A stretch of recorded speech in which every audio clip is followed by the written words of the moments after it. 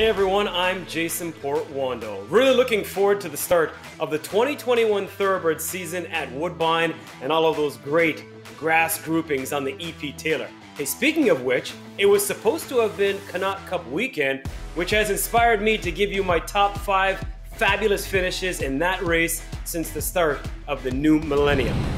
Our look back begins in 2014. Something Extra was seeking an unprecedented third win in this race for trainer Gail Cox and rider Eurico Rosa de Silva.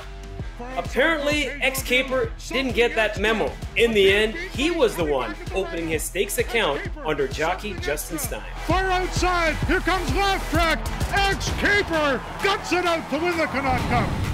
Number 4 on the countdown takes us back to 2004 when the race was still contested at 1 mile and a 16th. The season opening Turf Stakes event highlighted by 4-5 favorite Shoalwater. Samson Farm is looking for a record 3rd straight in the race. Jockey Jim McElhenney, though, had other plans, as Slough Valley was the one who became just the 3rd 7-year-old ever to hoist the cup. They're running out of ground. Slough Valley on the outside. The second, I say, Slough Valley. The 2009 edition of the Connaught broke a 14-year-old course record and in the process delivered a fabulous finish, decided by less than a nose. Reigning turf champ Rahi's attorney looked like he was home. But on the outside, here comes that gray blur by the name of Stirwins and Patrick Husbands. Talk about a big-time stretch blast to grab Rahi's attorney right on the money and take our 3 spot. And it's Stirwins and Rahi's attorney to settle the Connaught Cup. Which one will it be? Bobbing heads, who won it? Coming in at number 2, the horse that still holds the 7-furlong stakes record.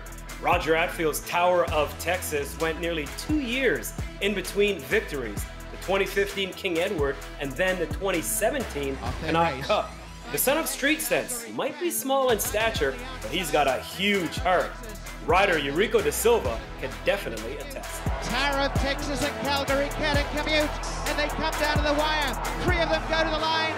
Tower of Texas in the center. Our top spot highlights the 2006 Connaught Cup where the favorite found himself in the middle of an all-out battle to the wire. Remarkable news going head-to-head with the defending champion Lesenki Messe and 2 others after the race. Rider Javier Castellanos saying, and I quote, "At the top of the stretch, I was scared." Here's a look back at our number 1 finish. This is going to be close. Remarkable news. Lesenki Messe, Sky Conqueror in a 3-horse photo. Hope you've enjoyed my top 5 Connaught Cup finishes. Hopefully we can add to it June 27th. Fingers crossed. I'm Jason Portuondo.